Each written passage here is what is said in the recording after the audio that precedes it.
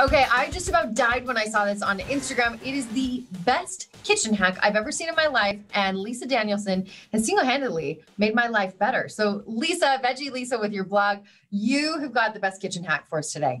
That makes me so happy because there's nothing I love more than making people's lives easier. Thank you. Okay, You did. we're going to talk about spaghetti squash. Everyone loves to eat it. Everyone hates to bake it, right? It's kind of a pain. 100%. So I'm going to show you how you can do it in 8 minutes and super easy cleanup. So you're going to half your spaghetti squash, which I already did, and scoop out the seeds because you don't need those. And then you're going to take a glass. I just have an 8x8 Pyrex, put it right down here. And then you're going to cover half of it with water, just right up halfway to the spaghetti squash. That's it. And then you're going to take your basic plastic wrap and stick it right over the top of the spaghetti squash. And you're pretty much just making like a little steam bath for your spaghetti squash. Makes sense. Okay. I like it. Yeah. And then you'll take it and you'll stick it in your microwave for 8 minutes. That's it. So after the 8 minutes is done, guess what? You have a perfectly steamed spaghetti squash that you just take a fork to. Oh my gosh.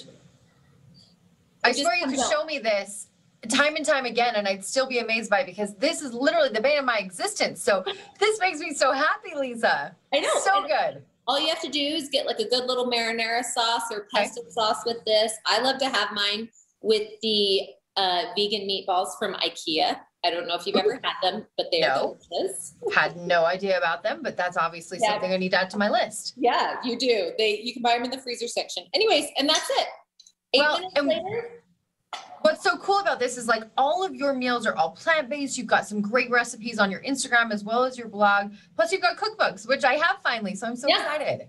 Yes. Okay. Are you ready for one that's really going to blow your mind though? Yes. This one will really blow your mind. I did a video of this and it got like 500,000 views. So, oh my gosh. Have you ever been in a situation where you're like, I need almond milk for something, but you don't have any? Earlier today, yes. Yes, it's so annoying. You have to get the car and you have to go. Well, let me tell you, I'm going to save you a trip to the grocery store because I'm going to show you how you can make it at home. So you just get a blender, 2 ingredients. That's it. 3 cups of water right here.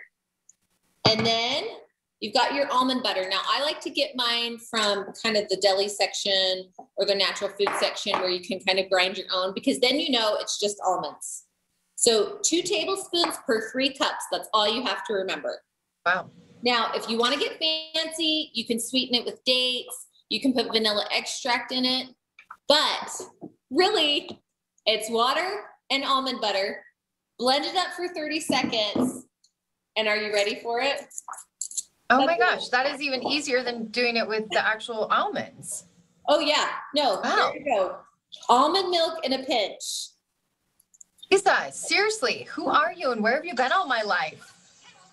I mean, I needed you. I totally needed you. So, wow. Thank you for helping us out. And if people want to follow you on Instagram or go to your blog, give them your info. Yeah, I'm just Veggie Lisa on Instagram. I have a blog, veggielisa.com. I love to share simple hacks because guess what? We're all busy. We're all running out of time these days. So, but you can still eat healthy and just make it really simple and easy. You're the best. Good to see you. All right, you too.